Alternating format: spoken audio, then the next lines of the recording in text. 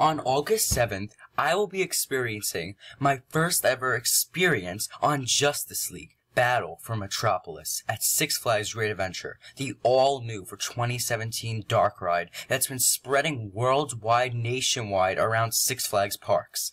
Now, these parks are getting better and better because of this awesome dark ride.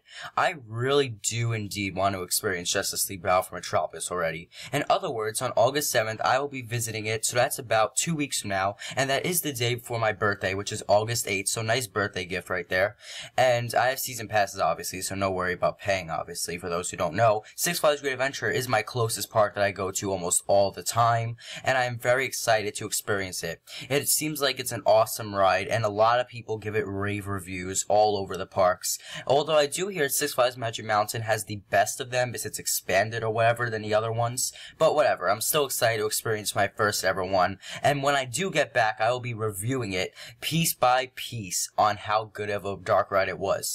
So thank you all so much for watching, and I'll catch you all next time here on this channel.